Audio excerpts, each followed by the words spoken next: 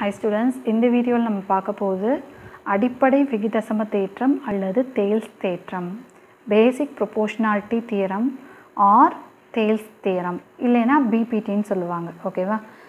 Statement, இதோட statement என்னன்னு படிக்கலாம், அதுக்கப்புறம் இதோட ப்ரூஃப் எப்படி வருதுன்னு தெரிஞ்சுக்கலாம். ஆனால் ஸ்டேட்மெண்ட் வந்து மனப்பாடமாக உங்களுக்கு தெரியணும். ஓகேவா? ஸோ அதை எப்படி மனப்பாடம் பண்ணுறதுனா, நம்ம இந்த படத்தின் மூலயமா தான் அதை மனப்பாடம் பண்ண முடியும். அது எப்படி நான் உங்களுக்கு சொல்லித்தரேன். ஓகேவா? ஸோ ஃபஸ்ட்டு வந்து ஸ்டேட்மெண்ட்டை படிச்சிடலாம்.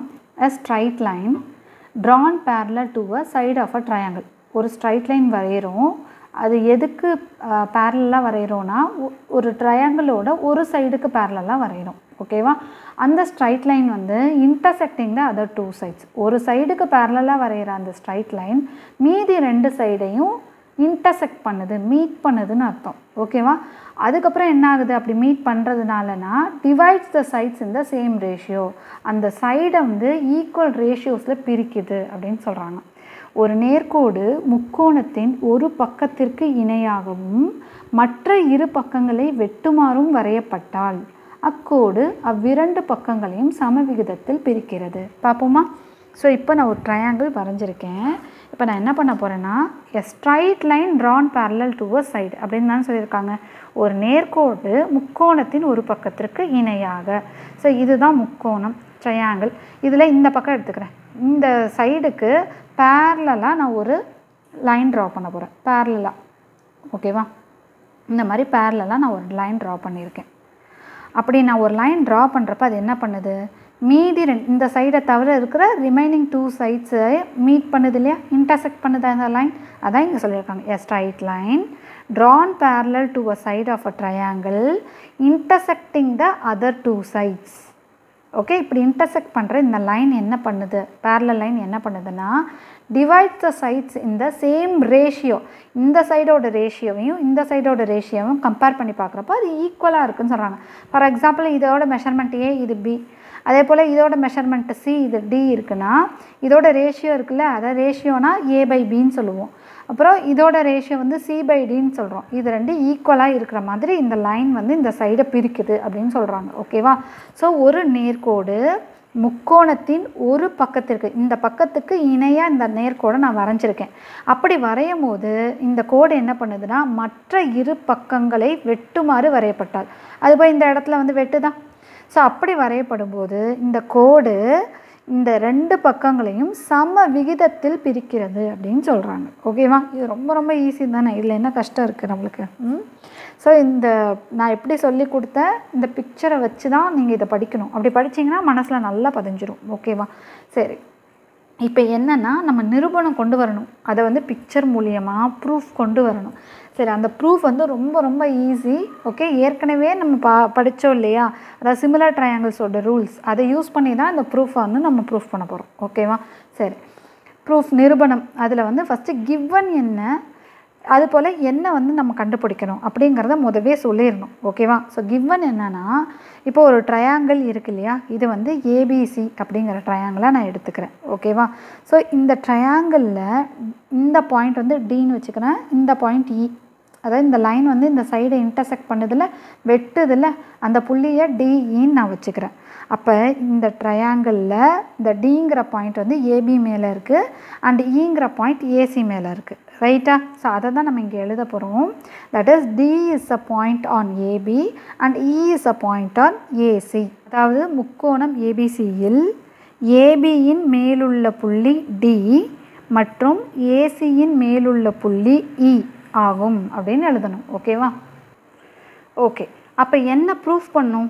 ஸோ டு ப்ரூவ் என்ன ப்ரூஃப் பண்ணும், அதாவது இந்த பக்கத்தோட விகிதமும் இந்த பக்கத்தோட விகிதமும் சமமாக இருக்கும் அப்படிங்கிறத நம்ம ப்ரூஃப் பண்ணணும். ரைட்டா? அதாவது ratio of this side and ratio of this side R equal அப்படிங்கிறத நம்ம ப்ரூஃப் பண்ணணும். ரைட்டா? அப்போ ratio of this சைட்னா AD by DP. ரைட்டா? So AD by DP is equal to இந்த சைடோட ரேஷியோ, இந்த சைடோட விகிதம் ஏஇ பை இசி. இதுதான் நம்ம ப்ரூஃப் பண்ணணும், நிரூபிக்கணும். ஓகேவா? ஸோ அப்போ என்ன கொடுத்துருக்காங்கங்கிறது புரியுதா? டிங்கிற பாயிண்ட் ஏபிலையும் இங்கிற பாயிண்ட் ஏசிலையும் இருக்குது அப்படிங்கிறது தான் கொடுத்துருக்காங்க. ஓகே, தென் என்ன ப்ரூஃப் பண்ணணும், இந்த பக்கத்தோட விகிதமும் இந்த பக்கத்தோட விகிதமும் சமம், ratio of these two sides are ஈக்குவல்னு proof பண்ணணும்.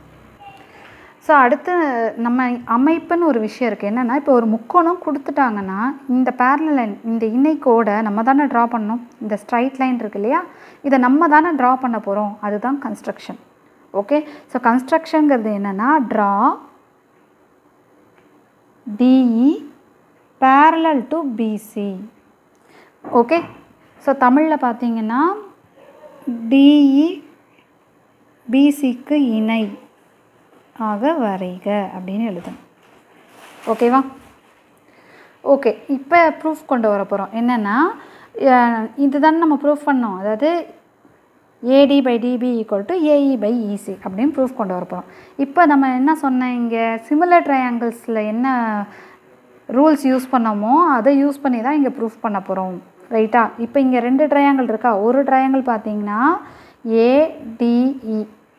ஓகே, இன்னொரு ட்ரையாங்கிள் பார்த்தீங்கன்னா பெரிய ட்ரையாங்கிள் ஏபிசி. இப்போ இது ரெண்டுமே நம்மளுக்கு சிமிலர்னு ப்ரூஃப் பண்ணோம். ரைட்டா? ஸோ சிமிலர்னு ப்ரூஃப் பண்ணோன்னா என்ன சொல்லியிருக்கேன், இது 2 ட்ரையாங்கிளுக்குமே ஏதாவது ஒரு விதிமுறைப்படி ஏதாவது ஒரு க்ரைட்டீரியா படி இது வந்து சிமிலராக இருக்குதுன்னு நம்ம ப்ரூஃப் பண்ணோம். அதாவது ஏஏஎஸ் சிமிலாரிட்டியோ இல்லைன்னா எஸ்ஏஎஸ் சிமிலாரிட்டியோ இல்லைன்னா எஸ்எஸ்எஸ் சிமிலாரிட்டியோ. ரைட்டா? ஸோ இங்கே வந்து சைடு கொடுக்கலை அப்படிங்கிறப்போ நம்ம ஆங்கிள் வச்சு தான் ப்ரூஃப் பண்ணணும். ஸோ இதில் பார்த்தீங்கன்னா இந்த ஆங்கிள் இருக்குல்ல ஏ, இது வந்து இந்த ஸ்மாலர் ட்ரையாங்கிள் பிக்கர் ட்ரையாங்கிள் ரெண்டுத்துக்கு காமனாக இருக்கா இந்த ஏங்கிற ஆங்கிள். அதனால் இதை வந்து ஆங்கிள் 1 வச்சுக்கலாம். ஓகே, ஸோ இதுவும் ஆங்கிள் 1, இதுவும் ஆங்கிள் 1, இது ரெண்டுமே இதுக்கு ஈக்குவலாக இருக்குது. தர்ஃபோர் ஆங்கிள் இந்த ஸ்மாலர் ட்ரையாங்கிள் பார்க்கும்போது டிஏஇ இல்லையா, angle DAE is equal to angle BAC. ரைட்டா? பிஏசி. ஏன்னா ஆங்கிள் ஏ இஸ் காமன், அதனால். சரியா? அடுத்தது என்ன பார்த்தோம், இது ஒரு பேரலல் லைன் இணைக்கோடு அப்படின்னா இதுக்கு இது இணையாக இருக்குது அப்படின்னா இது ரெண்டும் தானே இணைக்கோடுகள். அப்போ இந்த பேரலல் லைன்ஸ்க்கு நடுவில் இப்படி போச்சுன்னா இது டிரான்ஸ்வர்சல் குறுக்கு வெட்டி அப்படின்னு பார்த்தோமா. அப்படி குறுக்கு வெட்டியாக இருக்கும் போது இந்த ஆங்கிளும் இந்த ஆங்கிளும் ஈக்குவலாக இருக்கும். ஏன்னா கரஸ்பாண்டிங் ஆங்கிள்ஸ் பார்த்தோமா இல்லையா. ஸோ அதுதான் இங்கே நம்ம சொல்ல போகிறோம். ஓகே, இந்த ஆங்கிளை வேணால் 2ன்னு வச்சுக்கோங்க. ஓகே, இந்த 2 ஆங்கிளுமே ஈக்குவல். ஏன், இது ரெண்டுமே கரஸ்பாண்டிங் ஆங்கிள்ஸ், அதாவது ஒத்த கோணங்கள் அப்படின்னு சொல்லுவாங்க. ஓகேவா? ஸோ அப்போ இந்த ஆங்கிளும் ஈக்குவல். இதை வந்து நான் 2ன்னு வச்சுக்கிறேன். So ADE angle ADE is equal to angle ABC. ஓகேவா? ஏன்னு பார்த்தீங்கன்னா கரஸ்பாண்டிங் ஆங்கிள்ஸ் இல்லைன்னா ஒத்த கோணங்கள் அப்படின்னு எழுதிக்கணும். ஸோ நெக்ஸ்ட்டு அதே போல் இந்த சைடு பார்த்தோன்னா இதுவும் ஒரு டிரான்ஸ்வர்சல் இந்த பேரலல் லைன்ஸ்க்கு நடுவில் போகுது. ரைட்டா? அப்போ இந்த ஆங்கிளை 3ன்னு வச்சுக்கலாம். இந்த ஆங்கிள் 3 அண்ட் இந்த ஆங்கிள் 3ன்னு வச்சுக்கிட்டோன்னா இந்த 2 ஆங்கிளும் கரஸ்பாண்டிங் ஆங்கிளா ஒத்த கோணங்களா. அப்போ இந்த 2 ஆங்கிளும் ஈக்குவல். ஓகேவா? அதாவது இந்த ஆங்கிள் 3 அண்ட் இந்த ஆங்கிள் 3. ஸோ அப்போ ஆங்கிள் இந்த ஆங்கிளுக்கு வந்து ஏஇடியா. So AED is equal to angle ACP. ரைட்டா? ஸோ இதுவும் கரஸ்பாண்டிங் ஆங்கிள்ஸ் இல்லைன்னா ஒத்த கோணங்கள். ஸோ அப்போ இந்த 2 ட்ரையாங்கிளுக்குமே இந்த 2 முக்கோணங்களுக்குமே 3 கோணங்கள் வந்து சமம்னு ப்ரூவ் பண்ணியிருக்கோம். தட் இஸ் ஏஏஏ. ரைட்டா? அப்போ by AAA similarity, by AAA similarity இல்லைன்னா ஏஏஏ விதிமுறைப்படி என்ன தெரிஞ்சுக்கிட்டோம், ஏஏஏ அப்படிங்கிறப்போ இந்த முக்கோணமும் வடிவொத்த முக்கோணங்கள். So triangle ADE is similar to triangle PC ஏபிசின்னு எழுதலாம் இல்லையா. So triangle ADE is similar to triangle ABC. So இப்போ என்ன ப்ரூஃப் பண்ணணும்னு பார்த்தீங்கன்னா ஏடி by DP equal to AE by EC. இந்த ப்ரூஃபை கொண்டு வரணும். ஓகேவா? இப்போ இது ரெண்டுமே சிமிலர் அப்படின்னு நம்ம ப்ரூஃப் பண்ணிட்டோம் இல்லையா. ஸோ அப்போது இதோட பக்கங்களின் விகிதம் சமம் நம்மளுக்கு தெரியுமா. இப்போ 2 ட்ரையாங்கிள் வந்து சிமிலர் அப்படின்னா இதோட பக்கங்களின் விகிதம் சமம், அதாவது ratio of the sides equal அப்படின்னு நம்மளுக்கு தெரியுமா. அப்போ அந்த ratio of the சைட்னா so AB by ஏடி. ஓகேவா? எப்பயுமே பெரிய ட்ரையாங்கிளோடதை மேலே போடுங்க, சின்ன ட்ரையாங்கிளோடதை கீழே போடுங்க. So AB by AD is equal to AC by AE. ஓகேவா? AC by AE is equal to PC by DE. ஓகேவா? ஸோ பிசி பை டிஇன்னு இதோட பக்கங்களோட விகிதங்கள் சமம் ஓகேவா? அதனால நான் எழுதிக்கிட்டேன். இப்போ இங்கே எனக்கு என்ன வேணும்னா ஏடி டிபி ஏஇ இசி தான் வேணும். அப்படிங்கிறதுனால இப்போ நான் இங்கே எதை மட்டும் எடுத்து ப்ரூஃப் பண்ண போகிறேன்னா இந்த சைடு அண்ட் இந்த சைடை மட்டும் தான் நான் எடுத்து ப்ரூஃப் பண்ண போகிறேன். அப்போ இந்த 2 விகிதங்கள் எனக்கு போதும். அதாவது AB by AD is equal to AC by AE இதை மட்டும் எடுத்துக்கிறேன். ஓகேவா? ஸோ இதுக்கப்புறம் என்ன பண்ணணும்னு பார்த்தீங்கன்னா இப்போ இந்த ஏபிங்கிறது என்ன, இந்த ஃபுல் சைடு. ஓகேவா? இந்த ஃபுல் சைடு 2 பார்ட்டாக பிரிஞ்சிருக்குல்ல, அதாவது ஏடி டிபி அப்படின்னு பிரிஞ்சிருக்கு. அப்போ ஏடியும் டிபியும் ஆட் பண்ணால் தான் ஏபி. அதனால் ஏபியை வந்து நான் ஏடி ப்ளஸ் டிபி அப்படின்னு எழுதிக்கிறேன், டிவைடட் பை ஏடி. ஓகே, அதே போல் இந்த ஏசியை ஏஇ ப்ளஸ் இசி அப்படின்னு எழுதிக்கிறேன். So AE plus EC divided by AE. So next ஸ்டெப்பில் மேலே இருக்கிற ஒவ்வொரு டேர்மையுமே ஏடியால் நான் டிவைட் பண்ணிக்கிறேன் தனித்தனியாக. That is AD by AD plus dB by AD, that is equal to AE by AE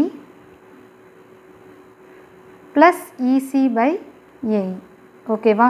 so இப்போ என்ன ஆகிடும்னா AD கேன்சல் ஆகி 1ன்னு வந்துடும். அதுபோல் AE அண்ட் AE கேன்சல் ஆகி 1ன்னு வந்துடும். ஓகேவா? ஸோ நெக்ஸ்ட் ஸ்டெப்பில் பார்த்தீங்கன்னா 1 plus dB by AD is equal to 1 plus EC by AE அப்படின்னு வரும். ஓகேவா? ஸோ இந்த 1ம் கேன்சல் ஆகிடும். ஏன்னா இந்த 1 + 1 இந்த சைடு வந்தால் -1 ஆகும். ஸோ 1 - 1 0ன்னு ஆகிடும் இல்லையா? அப்போ நம்மளுக்கு இப்போ என்ன கிடச்சிருக்குன்னா dB by AD is equal to EC by AE அப்படின்னு கிடச்சிருக்கு. ரைட்டா? ஸோ இப்போ இதில் பார்த்தீங்கன்னா dB வந்து டினாமினேட்டரில் இருக்குது அண்ட் ஏடி வந்து நியூமரேட்டரில் இருக்குது. அதே போல் இந்த சைடும் பார்த்தீங்கன்னா அப்படி ரிவர்ஸில் இருக்குது இல்லையா? அப்போ 2 சைடையுமே நான் ரெசிப்ரோக்கல் பண்ணுறேன். ஓகே, தலைகீழாக எடுத்துக்கிறேன். அப்போ என்ன ஆகும்னு பார்த்தீங்கன்னா ஏடி by DP is equal to AE by EC. இது எப்படி வந்துச்சுன்னா டேக்கிங் ரெசிப்ரோக்கல், தலைகீழ் எடுத்துக்கிறோம். ஓகேவா? Taking reciprocal.